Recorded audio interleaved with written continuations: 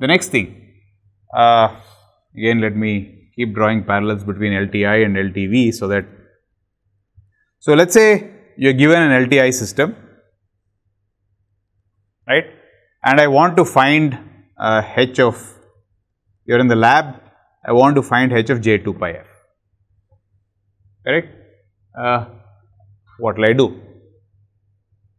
Of course, in the lab you can't say give me a complex exponential, because it is what am I going to do to produce e to the j 2 pi f t. So, what do I do? What will you do? Okay, so you say, okay, I will excite this with cos 2 pi f t, correct.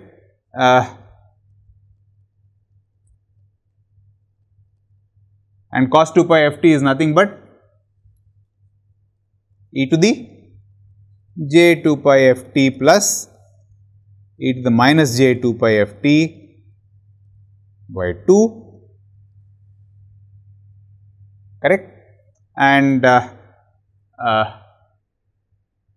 could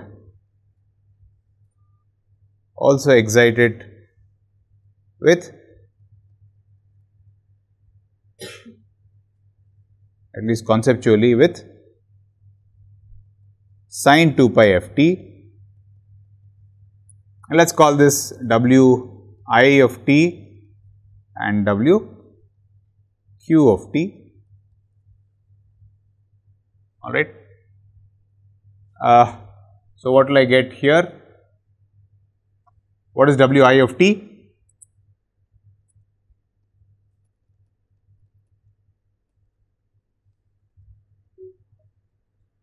Sin is e to the j 2 pi f t minus e to the minus j 2 pi f t by 2j. So, what is w I of t?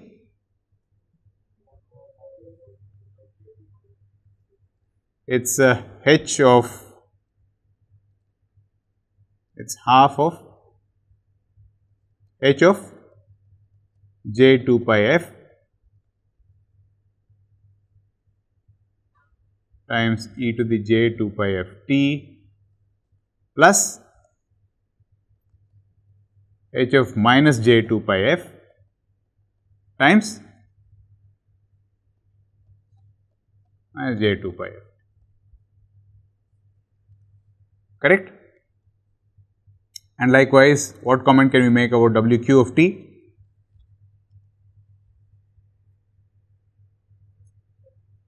One over 2j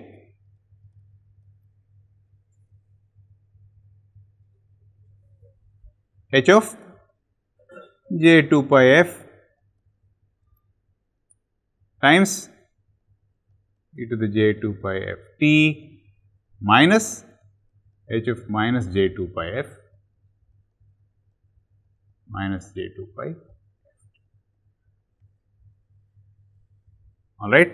So, if you have w I and w q, what do you think we should do to get h of j 2 pi f? Well, you say you do w I plus j times w q gives you h of j 2 pi f e to the j 2 pi f t, very good, okay. So, how do I, so what is h of j, so what is, so h of j 2 pi f is nothing but w I of t plus j w q of t times e to the minus j 2 pi f,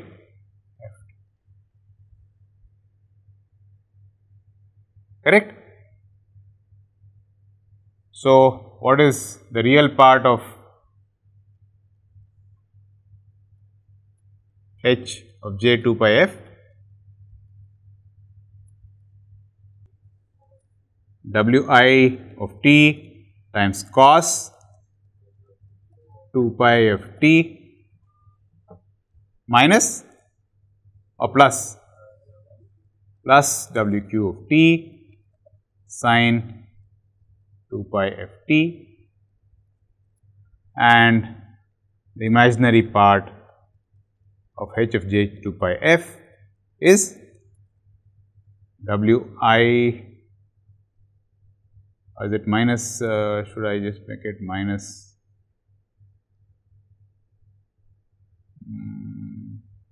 so cos 2 pi f t w q, I hope I have not made an w I, so plus w q minus w I, thank you, sine 2 pi.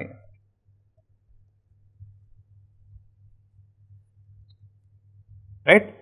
So, if you are given a linear system, you excite it with cos and sine, you get these outputs in steady state, right. Remember, all these are steady state, refer to the steady state solution, and you know, you look at this the I output and the Q output, and this will give you the real part, and this gives you the imaginary part, and from which you can get magnitude and phase if you so desire.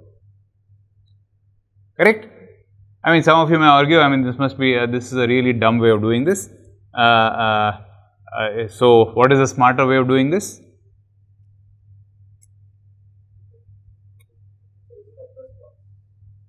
Oh, well, yeah, I mean, the other, I mean, okay, before we go to step, I mean, one suggestion was, why don't you just simply put a step and then find the step response from which you can get the impulse response and then do the Fourier transform. Right, but you know, that seems to be an awful lot of work, because you need to actually,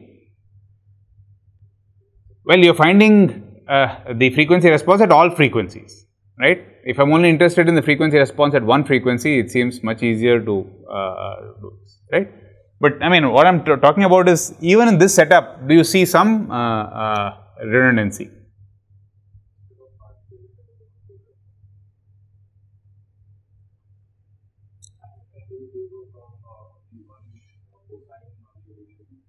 So, what he is saying is that, oh well, this is a time invariant system, right, and there is nothing really new that the sine wave is giving you, because the when compared to a cosine, a sine is simply a shifted version. So, I needn't have calculated w, I mean, I didn't have excited the system with a sinusoid and actually record wq.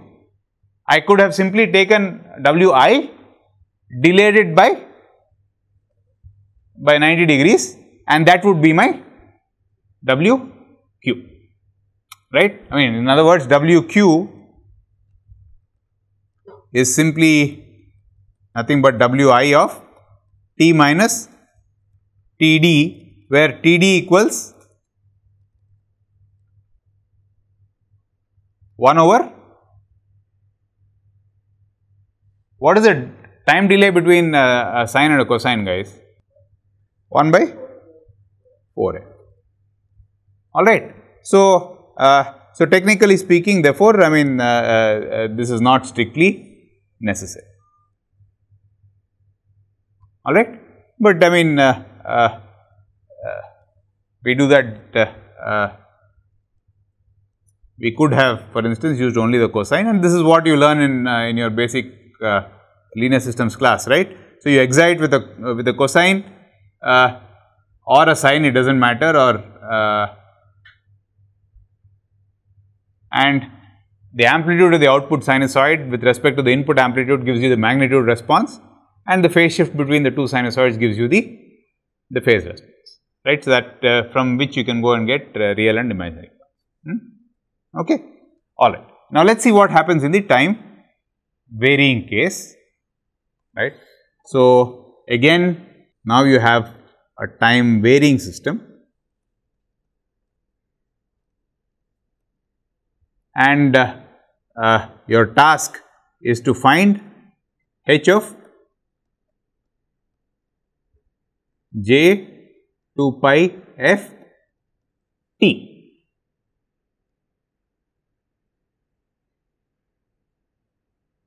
Alright. The question is, how do we do this? One way is, as he suggested, well, you can, I mean, now this becomes a lot more painful because you find h of t comma tau, right, for all t and all tau, which will give you that two-dimensional function from which you can go and compute h of j 2 pi f comma t by computing the Fourier transform, right. But if you are only interested in the response to a sinusoid at f, that seems like an awful lot of work, right. The question is, can we get away by simply, it seems reasonable that if I am only interested in the response at a frequency f, why should I go through the effort of, putting impulses all over the place? The impulse has got frequency content across all frequencies, correct? But I am only interested in the frequency, in the response at f. So, evidently I do not need to work as hard, right. So, just like how we did for the time invariant system, we say, okay, let me try and excite. Now, what do you suggest? We have seen what we did with the time invariant case. By the way, what is the interpretation of this? What is h of j 2 pi f comma t? What does that mean in English? It is the complex gain, right, which is equivalent to saying the magnitude gain and the phase shift experienced by a sinusoid as it passes through a time varying system, right. If the system was time invariant, the magnitude would be gained up by a fixed factor and the phase shift would also be a constant phase shift over time. The phase shift will not change with time. Given that the system's properties are varying with time, it stands to reason that the gain experienced by the sinusoid will change, the magnitude gain will change, and so will the phase shift, correct. So, what we are trying to find therefore is to find, that complex gain as a function of time when excited with a sinusoid at f. So, what do you suggest we do? I mean, we obviously can't put in e to the j 2 pi f t and then look at the output. If you are in a lab, the only thing you can do is you either put in a cosine or a sine or both or whatever. So, they are taking a cue from the time invariant case. If you put in cosine 2 pi f t, what do you get at the output? Let us call this again wi of t. What will you get at the output? Well, that is easy. So, if I put in a cosine,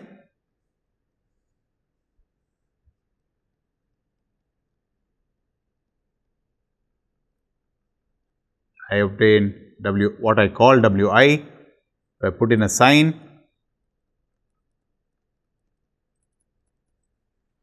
I get wq, and so what is the only change I need to make to these equations?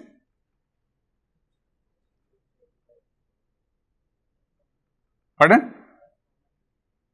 Very good. So, basically all that I need to do is change this to, this is now the gain is varying with time. So, this now becomes f comma t.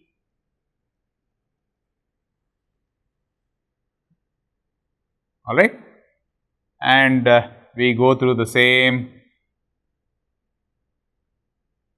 algebra, except that now wi of t plus j wq of t equals h of j 2 pi f comma t times e to the j 2 pi f t. All right.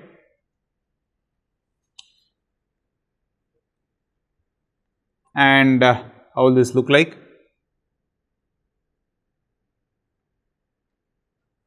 So, what is h of, so what is real part of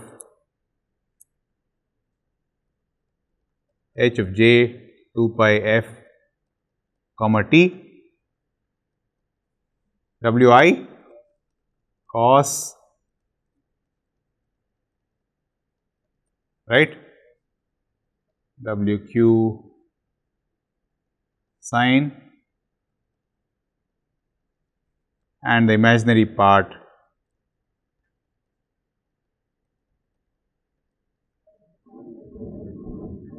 is Wq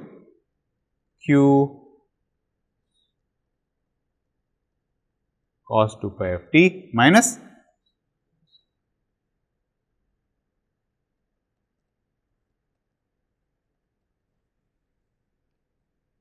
right, and is this so what do you notice?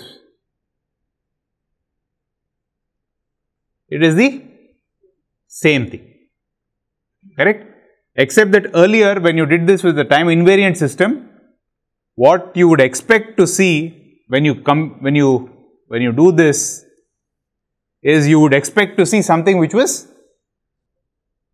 independent of time, right. Now you should expect to see something with which varies with it. But what you are doing is the same. Now can we do we now say, oh well, we don't need the sine because the sine is simply a delayed version of the cos. Remember that this is a time varying system, so the response to a delayed input is not the same, will not yield the delayed response, right. So the sine is a delayed version of the cos, but that does not mean that Wq will simply be a delayed version of Wi.